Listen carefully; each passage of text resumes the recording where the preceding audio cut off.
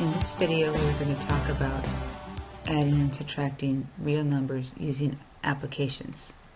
This first example is asking us for the hourly change in temperature. If you look at this, from 4 o'clock to 5 o'clock, we went from 82 degrees to 84 degrees. And most of us can look at that and say, oh, well, it went up 2 degrees. But how would we figure that using addition and subtraction? Well, to do that, we want to take the latest and then subtract from it the earliest temperature and see what we get. And if we take 84 minus 82, we see that it is a 2-degree difference. So we do the same thing for the rest of this table. From 5 o'clock to 6 o'clock, we look at it and it looks like it went down several degrees. So we take a look at that and we say 6 o'clock temperature of 70 degrees minus the 5 o'clock temperature of 84 degrees is equal to, and remember how we do this, we add the opposite and we can just subtract the numbers. So there's a difference of 14. And the 84 is larger, which is negative, so it means that we went down 14 degrees. And we can see that we did go down, so it should be a negative number. From 6 o'clock to 7 o'clock, the 7 o'clock temperature is 76, minus the 6 o'clock temperature, which is 70. You can add the opposite, or the first number is bigger and it's a positive number anyway, so we should just be able to subtract and find out that that's 6 degrees. From 7 to 8, 8 o'clock is 75 degrees minus 76 degrees that we were the hour before. And again, we're going to add the opposite. Subtract the two numbers and we have a difference of 1, but 76 is larger, so it's a negative 1 degree. From 8 o'clock to 9 o'clock, we go from 72 degrees at 9 p.m., but it was 75 degrees, so we're going to subtract that from 8 o'clock. And again, we're going to add the opposite. The difference between 72 and 75 is 3, but 75 is larger, so it's a negative 3 degrees. And this final one is not applicable because we don't know what 10 o'clock is. Let's look at this example. Rhonda has $152.35 in her checking account.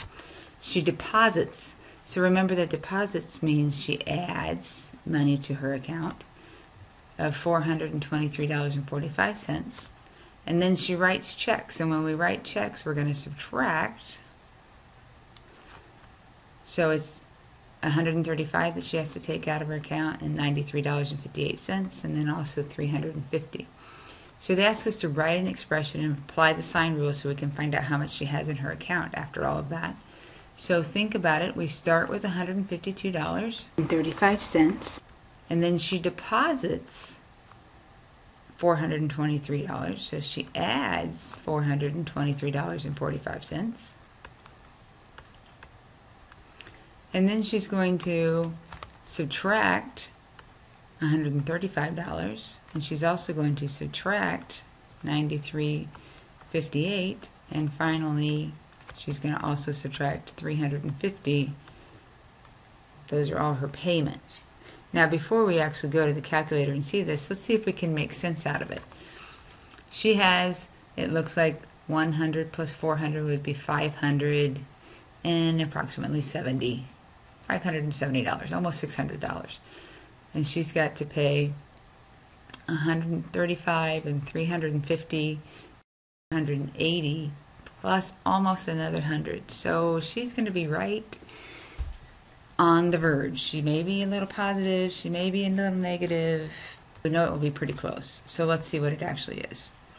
152.35 plus 423.45 minus 135 minus 93.58 and minus 350. And her grand total in her account is negative 2.78. So she's in the hole $2.78. Finally, and we have another problem very similar to the one we just did. We see that we have total operating income for 2007 2008, 2009, and 2010 with these given values. They want us to find the total income. Write the expression and use the signs. Well, they tell us exactly what the signs are supposed to be. So we have a positive 1,037, and then we're going to subtract 4,438, all of these being million, and we're going to subtract a 161 million, and then we're going to add 976. So again, before we go to the calculator, let's see if we can make sense out of this. If we have 976 and 1,037, that's 1,000. This is almost another 1,000, so it's about 2,000, a little more than 2,000. But we're already have to subtract 4,000, so this one should be a negative answer. Let's see if it really is. Clear this out. Put in our 1,037 minus 4,438 minus 161, and then plus the 976. And we get, sure enough, it's a big number. They are way in the hole because this is $2,586 million in the hole.